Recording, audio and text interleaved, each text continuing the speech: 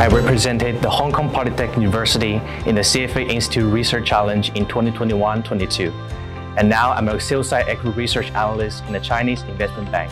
CFA Institute Research Challenge was definitely one of the most important highlights of my university life, as I dedicated a huge amount of time and effort to this competition and even spent more time on it than my final year project.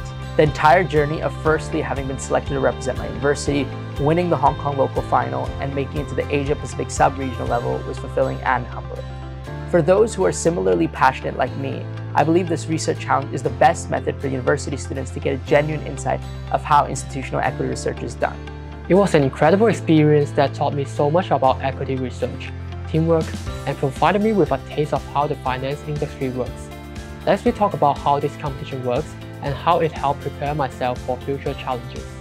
During the competition, we built up detailed financial model, compiled well-polished reports and presentation slides, and even listened to the company's quarterly update conference call to update our model and presentation. Once you have reached the final round, you will have to present your findings and recommendations to a panel of judges who are industry experts. They will look into the numbers and details in your research report and ask a lot of questions about your recommendation. CFA Society Hong Kong provided a strong level of resources as well for the students to continue to learn and raise their level of output. Moreover, every team will be assigned with a seasoned mentor. We're so grateful to have had the guidance from our mentor who helped raise our performance and thought process well beyond the classroom learning and gave us insight into how a real investment professional thinks.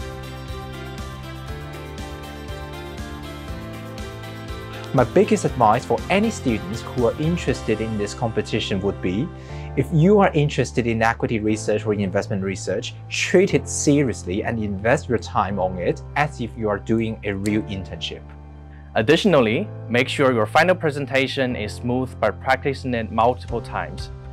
When the scores were close, a confident presentation and well-prepared Q&A session will probably set you apart from other teams.